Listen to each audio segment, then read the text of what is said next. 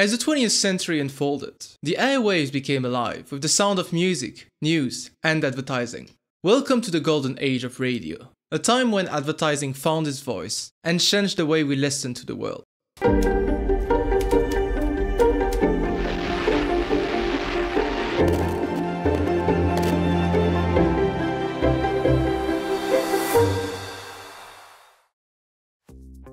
Radio advertising started simple. It was about announcements, straightforward product description, but it quickly evolved. Advertisers realized that radio had the power to tell stories, to create images in the mind of the listeners. Soon, entire programs were sponsored by brands. Procter & Gamble, for instance, became synonymous with soap operas, a term that still resonates today. And who could forget the catchy jingles? Coca-Cola's "I'd Like to Buy the World a Coke" wasn't just a song. It was an anthem of its time. Sing with me. Storytelling became an art. Advertisers weren't just selling products, they were selling dreams, aspirations. A coffee brand wasn't just about the beans, it was about the warmth of family gatherings. A car advertisement wasn't just about the vehicle, it was about the freedom of the open road. We can, for example, mention the Wheaties breakfast, which brought popularity to cereals for breakfast. In the 1930s, they coined the slogan "the breakfast of champions" and featured athletes, which boosted their sales dramatically. Take it from Bruce Jenner, Wheaties is the breakfast of champions. Another unforgettable example of a campaign was the Pepsi-Cola Hit the Spot jingle of the 1940s, a catchy tune that quickly became synonymous with the brand. Pepsi-Cola hits the spot, 12 full ounces, that's a lot. Brands began to leverage celebrity endorsements, understanding the power of a familiar voice. When a beloved radio star recommended a product, it wasn't just an ad, it was a trusted friend's advice. That a report, unconfirmed by allied sources of course. And radio also played a crucial role during World War II. Public service announcements and ads encouraged support for the war effort. It was advertising, yes, but it also was a unifying force, bringing nations together in a time of need. Moving to a more serious note, radio played a pivotal role during World War II. It wasn't just about advertisements or entertainment. It was a crucial tool for communication and propaganda. For instance, the BBC used radio broadcasts not only to boost morale at home, but also to send coded messages to Allied forces and resistance fighters in occupied Europe. In the US, President Roosevelt's fireside chats were instrumental in rallying public support and keeping spirits high. These broadcasts were more than just messages. They were a lifeline connecting people during some of the darkest days of the war. As we tune out from the golden age of radio, we see a legacy that goes beyond products and jingles. It was a time when advertising found its voice and learned to speak directly to the heart. It set the stage for what was to come, a new era where images would join words as television took center stage.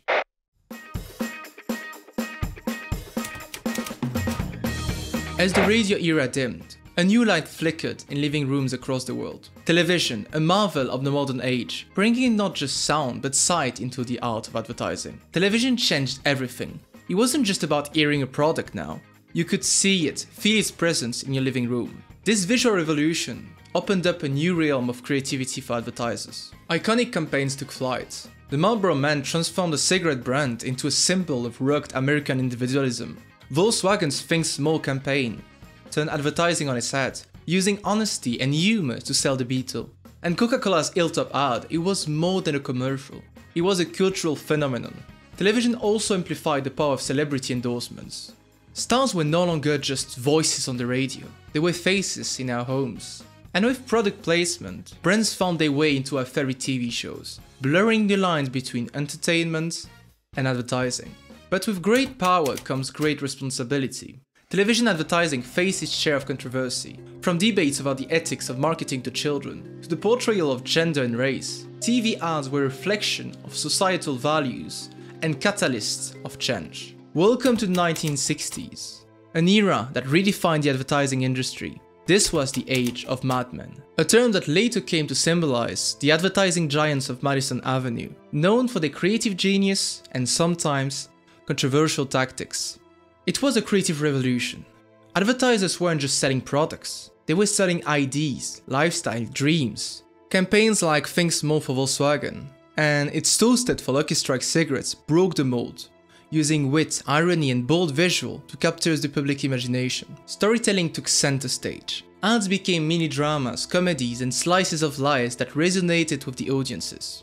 They weren't just about the product, they were about the experience, the emotion, the identity that came with it. This era also saw advertising begin to challenge and reflect societal changes.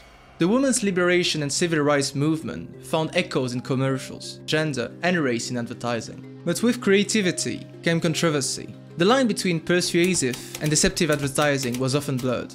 Questions arose about the ethics of subliminal messaging, the targeting of vulnerable audiences, and the promotion of unhealthy products. The tobacco industry's ads, like the Marlboro Man, glamorized smoking despite growing health concern, which led to public outcry and eventually strict regulations. The use of subliminal advertising in movie theaters in the 1960s experimented with flashing messages like "Drink Coca-Cola" during films, sparking a debate about subconscious persuasion. In the 1960s, Coca-Cola found itself at the center of a scandal that would forever change the perception of advertising.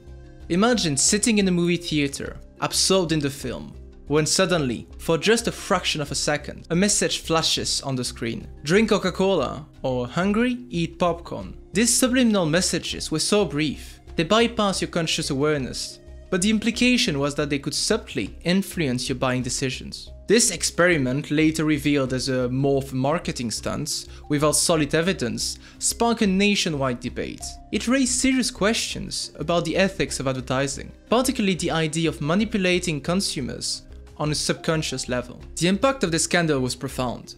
It led to a heightened scrutiny of advertising practices, stirring both public concern and regulatory action. By 1974, the Federal Communication Commission declared such subliminal tactics against public interest, threatening broadcasters with license revocation for their use.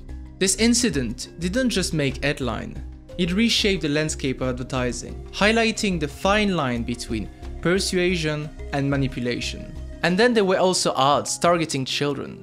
Sugary cereals and toys were marketed directly to kids, raising questions about the impact of advertising on young, impressionable minds. All of these are flagrant examples of how far advertising has gone during that period. As we leave the Mad Men era, we see its lasting impact. This was a time when advertising became a mirror of society, reflecting its aspiration and its conflicts. It set the stage for the modern advertising world, where creativity, ethics, and social responsibility continue to intertwine. The journey from print to radio, then television, has been transformative, but as we will see in our next episode, the digital age brings new frontiers. The internet and social media are about to change the game again, making advertising more personal, more interactive, and more pervasive than ever. Join us as we explore the digital revolution in advertising. How did the internet and social media reshape the art of persuasion? Find out in our next episode.